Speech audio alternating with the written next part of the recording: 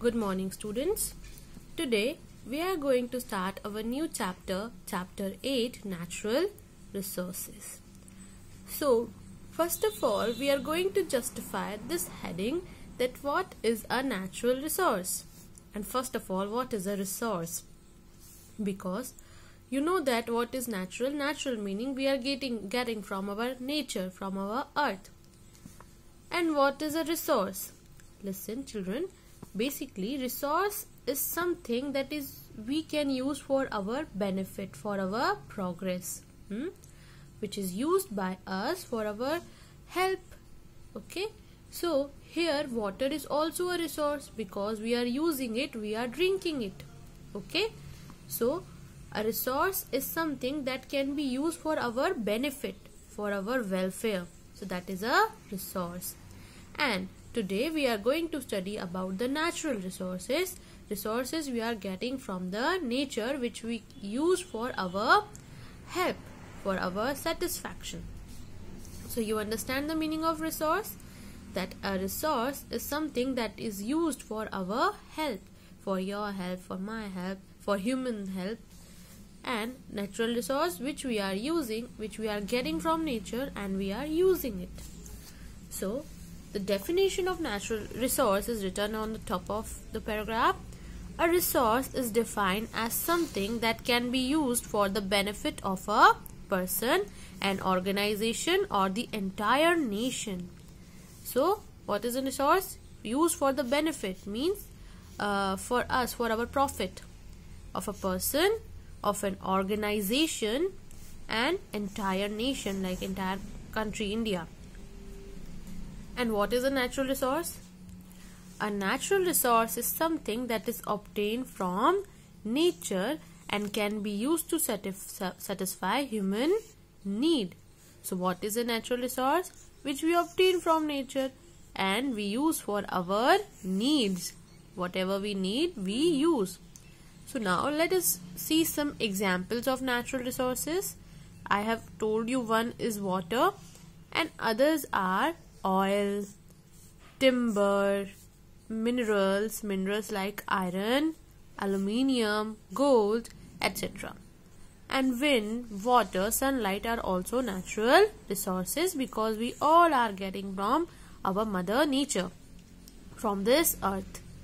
So oil we get from plants, timber we get from plants, minerals we get from inside the earth, iron, aluminium and gold. And wind, water, sunlight, you have seen all of them. Even living things like herds of animals, frogs and birds, schools of fish and grasslands and forest can be considered a natural resource. So even the forest, the birds, the animals and the fishes and the grasslands, they are also a natural resource because we are using them. We are getting milk from animals, meat from other animals, and we get wood from forest and we are using it and they are natural thing. So they are also a type of natural resources. So natural resources are not man-made. First of all, very important thing, we are not making it. They are making by their own and are present in earth in their natural form. So we don't make it, humans don't make it, they are present on the earth in natural form. Natural resources need to be converted into finished products so that they can be used by us. Natural resources can be broadly classified as. So let's discuss about this. So we have studied about the natural resources. What is a resource? Resource is something that is used for our benefit. We use for our benefit. Okay? And natural resources we are getting from nature and we are using for our benefits, for our use. And natural resources are like wind, water, forest, iron. There are so many natural resources around us. Animals are also the part of natural resources. And We do not make any of them. They are present on the earth. Already they are on our earth. We don't make it. We just convert them into something. Like now, the natural resources are of two types. How many types? Two types. That is, first is exhaustible and second is inexhaustible. What is the meaning of exhaustible and inexhaustible natural resources? So, exhaustible natural resources are those which exhaust or finish after the use. Okay? If we use them, they are going to finish. So, they are coal, petrol, iron. They are also known as non-renewable resources because we are not able to replenish them. Means we are not able to regain them. So I have written also here, can't replenished naturally. And if we do so, it will take a long time. Like coal. Coal is koila. Once we burn the coal, we are not able to get coal again from that burned ashes. You burn the coal, you will get light and energy from it. Then what is left? There is ashes left. Ashes means raak bachegi. And you cannot make coal again from that ash. It is well defined. आप उस ash से वापस coal नहीं बना सकते. So, which is can't be replenished, can't be regained.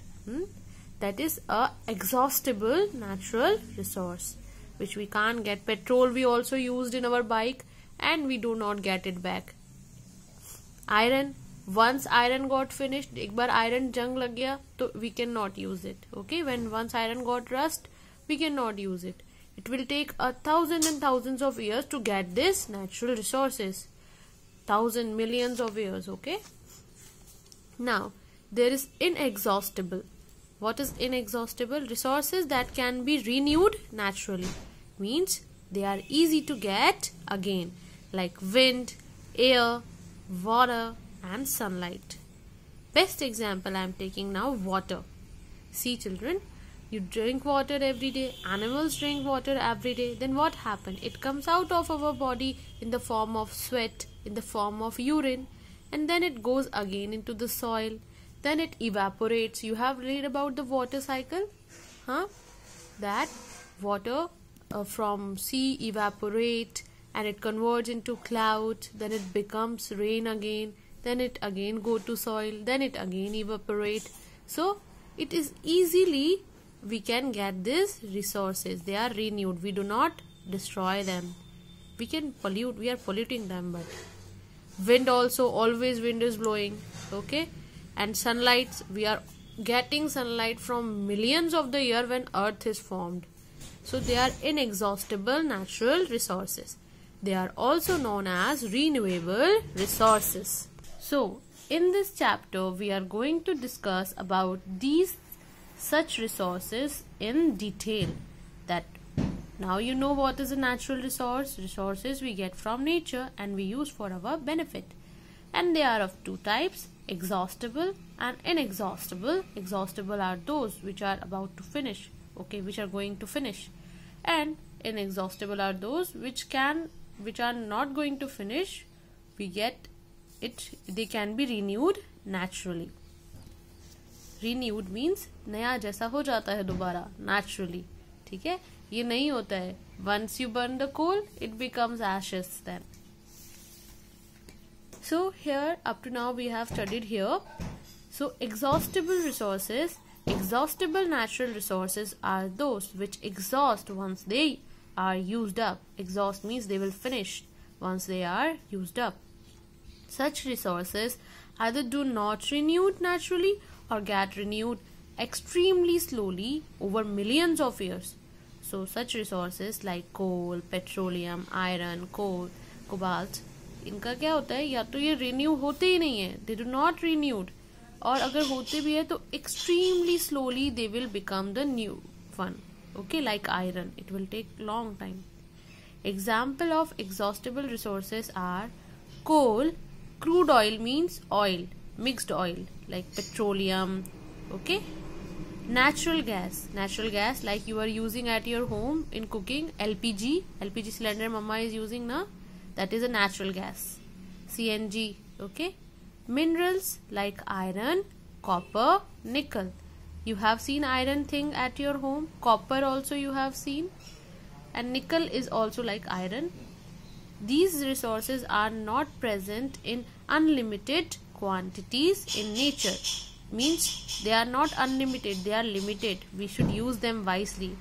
They cannot replenish. We cannot refill them. We cannot get them again themselves after being used by humans. They are also known as non-renewable resources. So children, up to now you read here, and we will, if you have any doubt, kindly ask. From here we will study in next class. Thank you.